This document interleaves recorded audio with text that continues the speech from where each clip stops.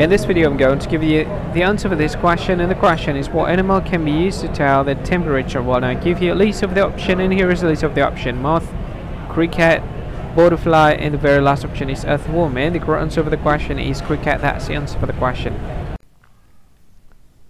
Hi, thank you so much for watching this video. If you find this video is very useful, you can help this channel to grow by subscribing this channel. Please this subscribe button and don't forget to like this video. And if you find this video is not really good, or you don't really like this video, or you kind of feel that it's a little bit offensive or something like that, you can click this one, dislike button. You can do that anyway.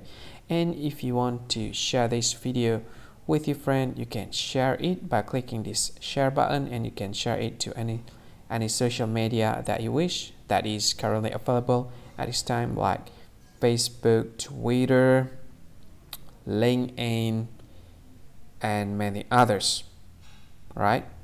And if you want to add this video to your playlist, you can click this one. You can watch this video later, and you can find more options by clicking these three dots.